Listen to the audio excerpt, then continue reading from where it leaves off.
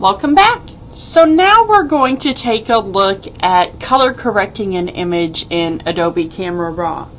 I showed you previously how to adjust the setting to make an image appear less green or less blue. However, it is often very necessary to adjust an image that was taken perhaps under a variety of different light sources, or where the sun was too bright, or during a sunset where it is very orange, whatever the case may be. So we're going to go to the Twins folder here in Adobe Bridge, and here's some images that were taken in the studio of these cute little fellas, and we had some overhead lights on that gave us some color cast. So let's open one of these. At first glance, they appear pretty good.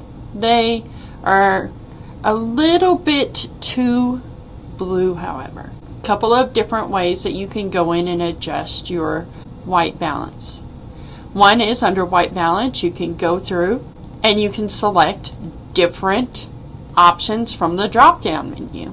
You can see what the changes are that these drop-down options give you. A lot of times though, if you have a lot of different light sources going on, you will get a variety of different things in your color. So I'm going to go up here, and up in our toolbar in the upper left hand corner you'll see there's a white balance tool.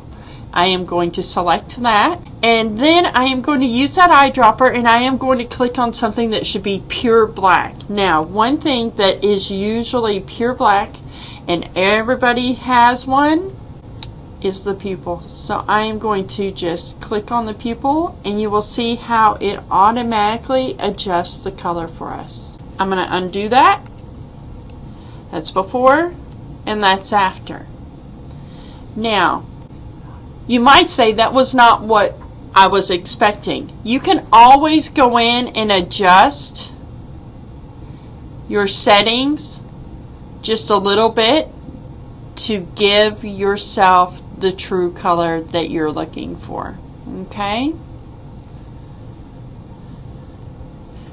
Now, this image also needs a little bit of pop. So when I bump my exposure, my contrast, bring down my shadows, bring up my highlights, bring down my blacks, and add a short bump in clarity, we can see a marked difference.